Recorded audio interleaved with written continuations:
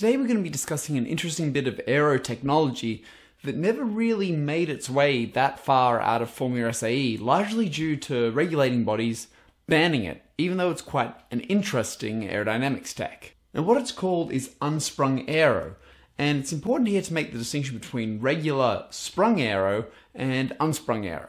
Basically, in our regular car, let's say we have our aerodynamic devices of our rear wing and our front splitter. Now, conventionally, we would connect the rear wing to our boot or our chassis or something like that, and the front splitter will go into the front chassis frame. Now, compared to an unsprung aero car, what we do there is we pass the loads from the wing directly down to the outer suspension there, and we'll tie the loads from this splitter back to a rocker, which will load the front suspension there. Now, what does this mean? Two things. Well, one, we're going to see the splitter and the wing stay stationary, well, stationary as far as deflection allows, with respect to the wheel and tire assembly, as opposed to in the conventional case where they stay stationary to the body assembly. Now, what does this mean? This means that, let's say this tire bumps up, so we get a bit of bump there.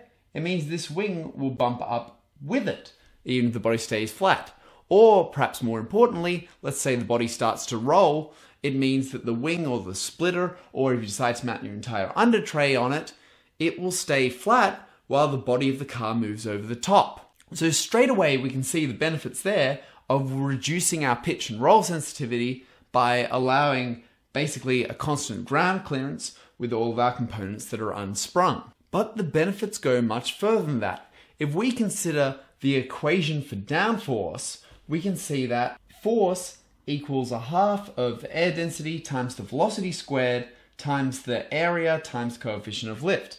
Now, this is all constant, so constant there, constant there, constant there. So essentially, we've got force is proportional to velocity squared.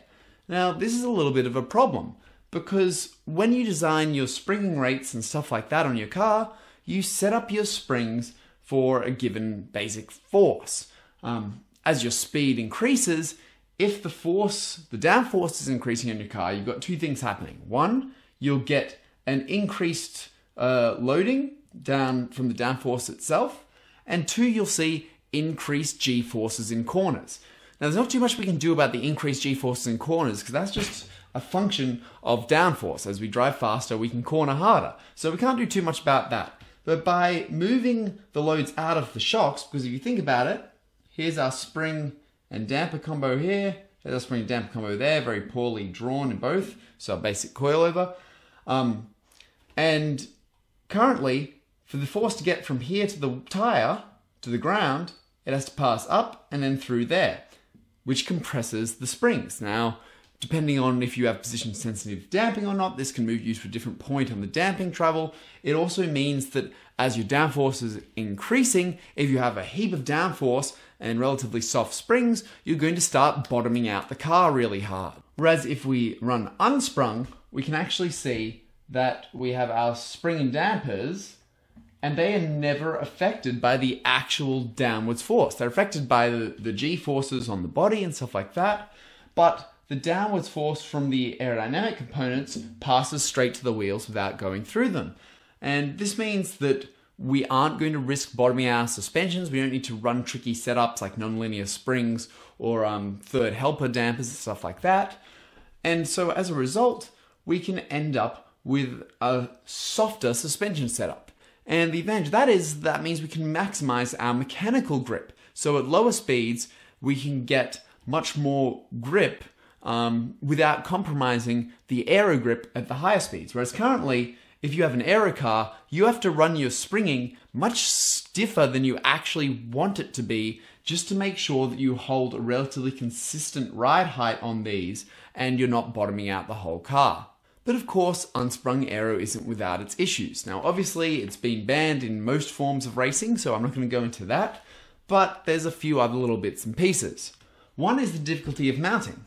Something like these single-seaters, we currently mount sprung like that, and unsprung is just done as push rods and bell crank rockers.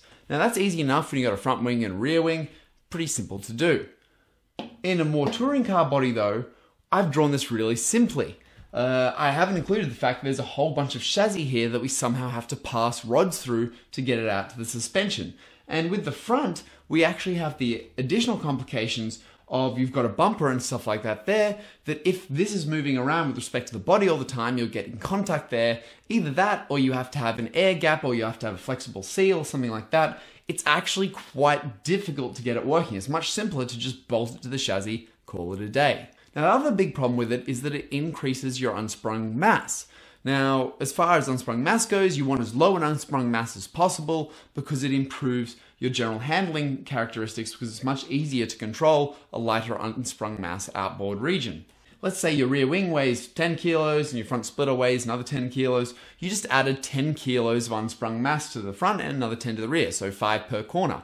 5 kilos of unsprung mass is quite a lot in terms of uprights, control arms, stuff like that.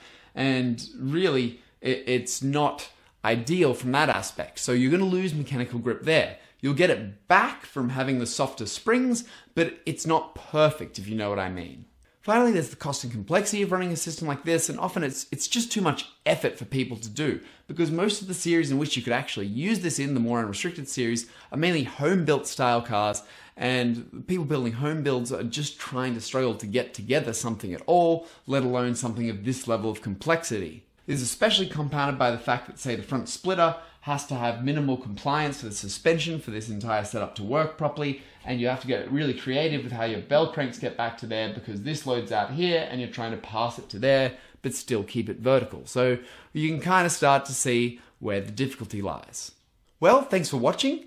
If you like this video, don't forget to check out my other videos and subscribe to my channel for more, and hopefully I'll see you next time.